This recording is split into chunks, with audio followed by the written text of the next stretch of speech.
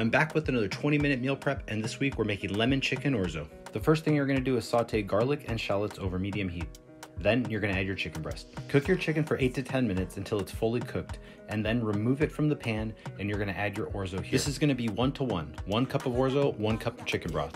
Then you're going to cover and let it cook. After about 5 minutes, it's time to add the asparagus. Give it about 3 to 5 more minutes, and then you're going to add your spinach and cook it until it's nice and wilted.